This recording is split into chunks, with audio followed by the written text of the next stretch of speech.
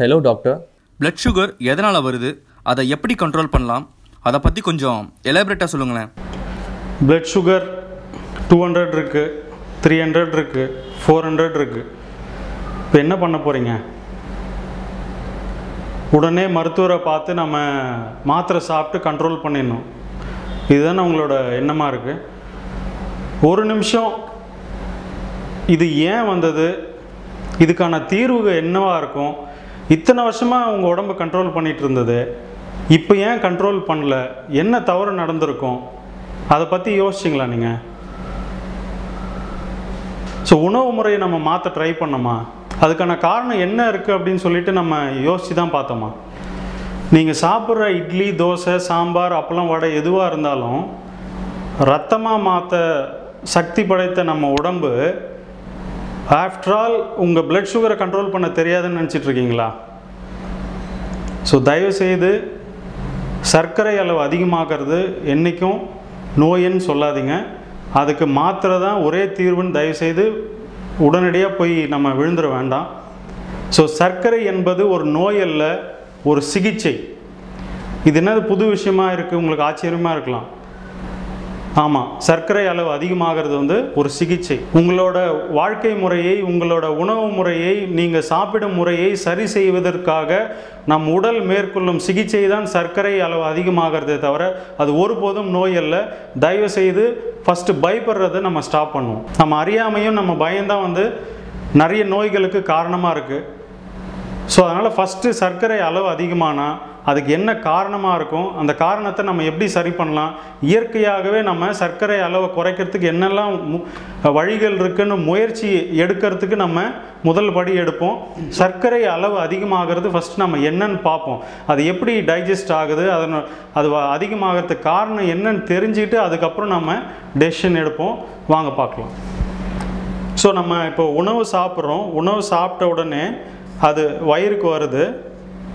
So வயிற்றில் இருந்து நமக்கு என்ன ஆகுது அப்படின்னா, இந்த வயிற்றில் இருக்கிற சர்க்கரை வயிற்றில் இருந்து நம்ம ரத்தத்துக்குள்ளே அது மிக்ஸ் ஆகுது, பிளட் சுகர்.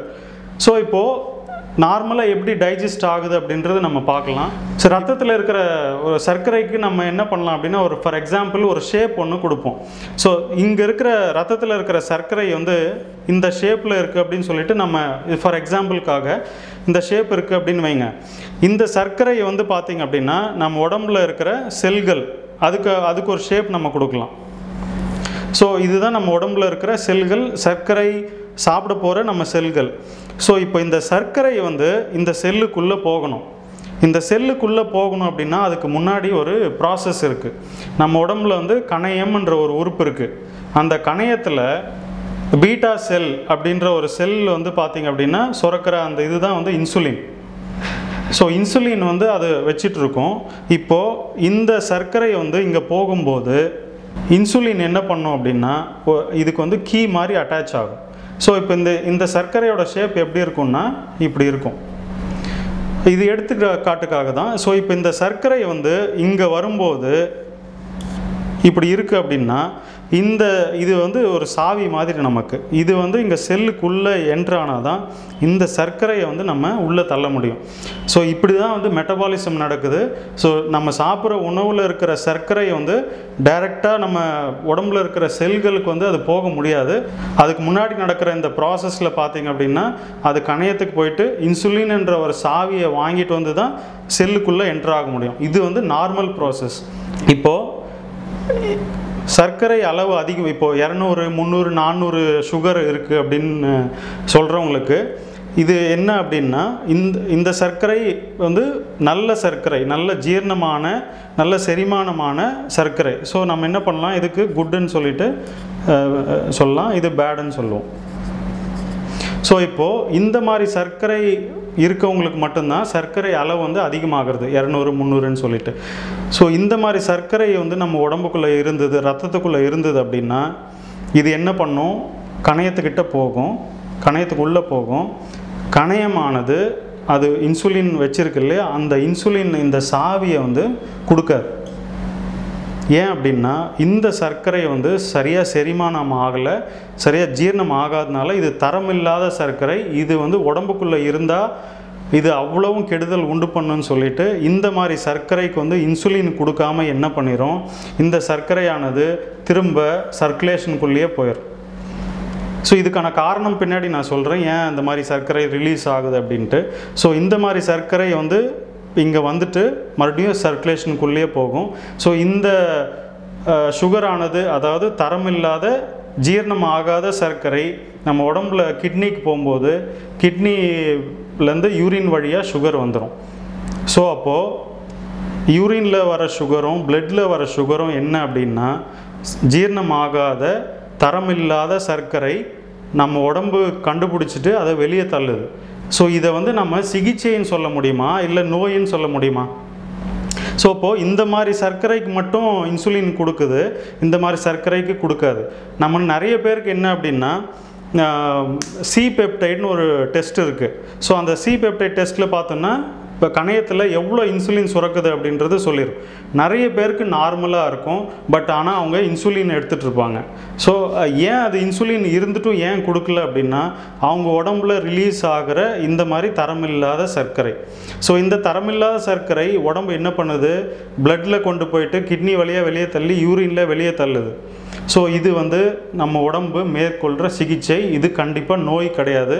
ஸோ இப்போது நாம் பயந்து போயிட்டு டாக்டர்கிட்ட போய் ஒரு மாத்திரை சாப்பிடும்போது என்ன ஆகும் அப்படின்னா, இந்த நல்ல சுகரும் இருக்கும், அதுதான் 100-150க்குள்ளே இருக்கும், இந்த தரமில்லாத ஜீரணமாகாத சர்க்கரையும் உள்ளே இருக்கும்.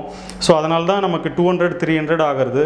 இப்போ நீங்கள் மாத்திரை சாப்பிடும்போது இந்த சர்க்கரையும் நம்ம உடம்பு ரிஜெக்ட் பண்ண, நம்ம உடம்பு தேவையில்லாத அப்படின்னு சொல்லிட்டு கிட்னி வழியாக யூரின் வழியாக வெளியே தள்ளுற அந்த சர்க்கரையை உடம்புக்குள்ளே தள்ளிடும், செல்லுக்குள்ளே தள்ளிடும்.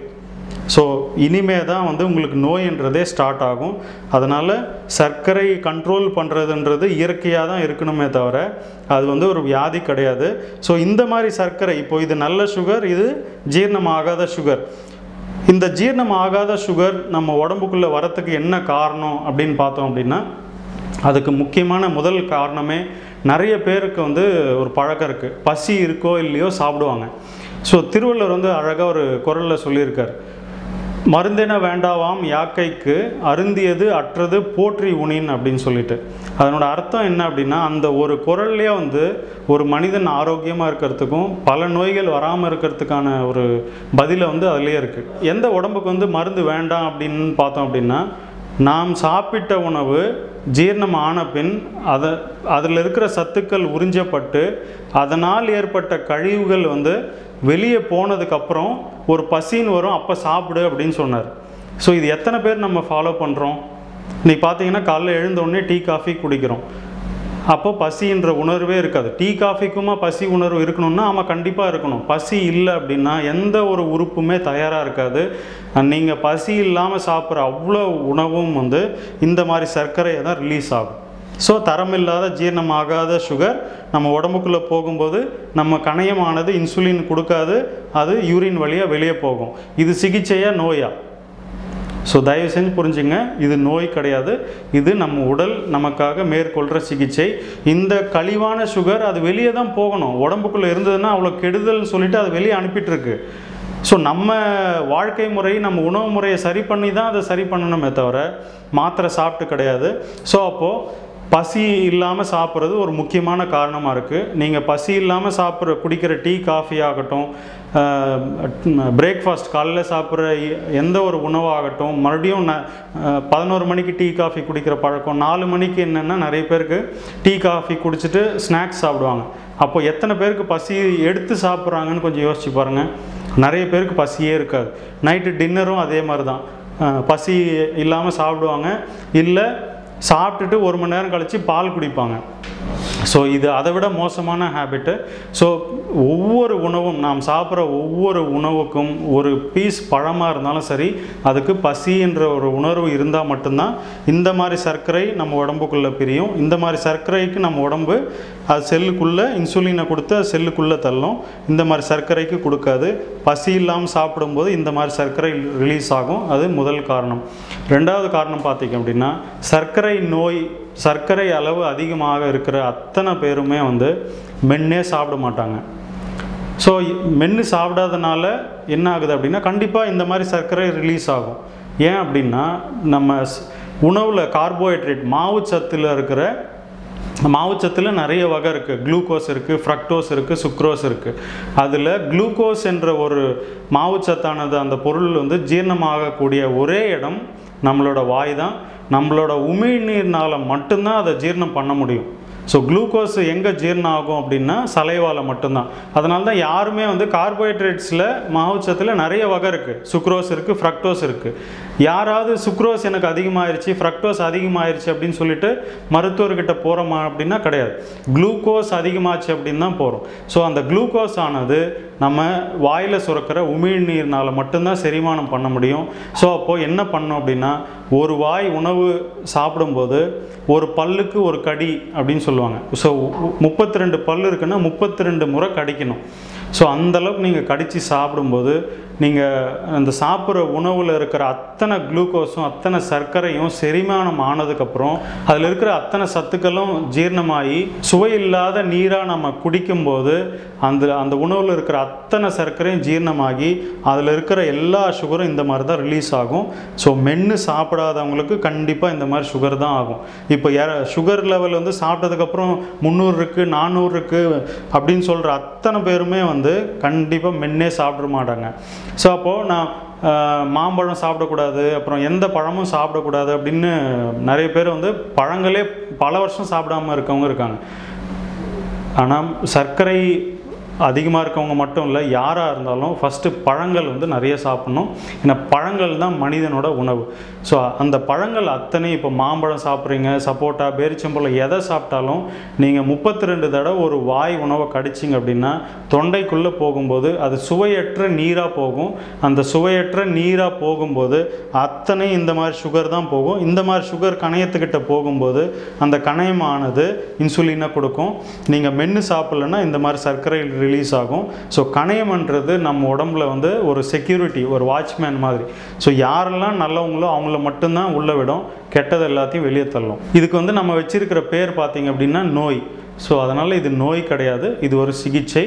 அதுக்கப்புறம் 3வது காரணம், ஃபஸ்ட்டு காரணம் பசி இல்லாமல் சாப்பிட்றது, 2வது வந்து மென்று சாப்பிடாமல் முழுங்கிறது, 3வது ஒரு காரணம் இருக்குது. நிறைய பேருக்கு வந்து என்ன அப்படின்னா சாப்பிடும்போது தண்ணி குடிக்கிற பழக்கம் இருக்குது. ஸோ அப்போ தண்ணி குடித்தா கூட சுகர் வருமானா? ஆனால் கண்டிப்பாக வரும். ஏன் அப்படின்னா நம்ம வந்து இங்கே பசி எடுக்கும்போது இங்கே வந்து ஒரு ஆசிட் சுரக்கும். ஸோ அந்த ஆசிட் ஆனது என்ன அப்படின்னா நெருப்புக்கு சமமானது. ஸோ அந்த நெருப்பு எரிஞ்சிட்ருக்கு, நாம் உணவு உள்ளே போட்டிருக்கோம், கூடவே மேலேருந்து தண்ணி ஊற்றுறோம். ஸோ நெருப்பு எரியுது, மேலேருந்து தண்ணி ஊற்றுறோம், என்ன ஆகும்? நெருப்பு அணைஞ்சிரும், சாப்பாடு மட்டும் இருக்கும். ஸோ இது நீங்கள் யோசிச்சு பாருங்கள், கேஸ் மேலே அரிசி வச்சுருக்கீங்க, ஆனால் கேஸ் ஆஃப் பண்ணிட்டீங்க, அது வேகுமா? ஸோ அப்போ என்ன நடக்குது அப்படின்னா நீங்கள் சாப்பிட்ட உணவு சரியாக செரிமானம் ஆகாமல் ஃபஸ்ட்டு அசிடிட்டி, கேஸ்ட்ரைட்டிஸ், இன்டைஜஷன் இதெல்லாம் ஃபார்ம் ஆகும். இதனோட அட்வான்ஸ்டு பிரச்சனை தான் வந்து சர்க்கரை அளவு அதிகமாகிறதே தவிர அது வியாதி கிடையாது. ஸோ அதனால் சாப்பிடும்போது தயவுசெய்து தண்ணின்றது கண்டிப்பாக குடிக்கவே கூடாது. ஸோ அப்போ எப்போ தண்ணி குடிக்கணும் அப்படின்னா சாப்பிட்றதுக்கு 1/2 மணி நேரத்துக்கு முன்னாடியே குடிச்சிடணும். சாப்பிட்டு முடிச்சுட்டு கையை கழுவிட்டிங்க அப்படின்னா 1 மணி நேரம் கழித்து தான் தண்ணி குடிக்கணும். நிறைய ஃபங்க்ஷனில் விசேஷத்துக்கோ போகும்போது நிறைய பேர் தண்ணி குடிச்சிட்டே சாப்பிடுவாங்க.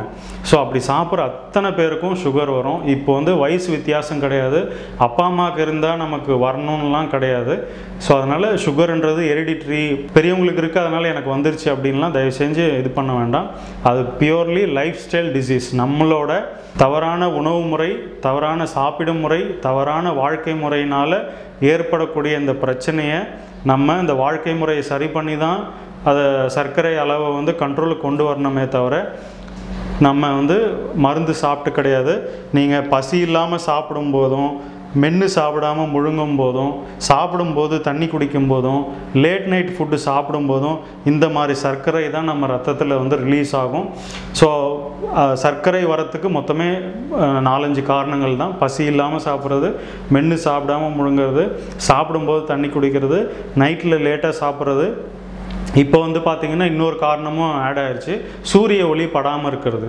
ஆமாம், விட்டமின் டி வந்து ரொம்ப அத்தியாவசியமாக இருக்குது.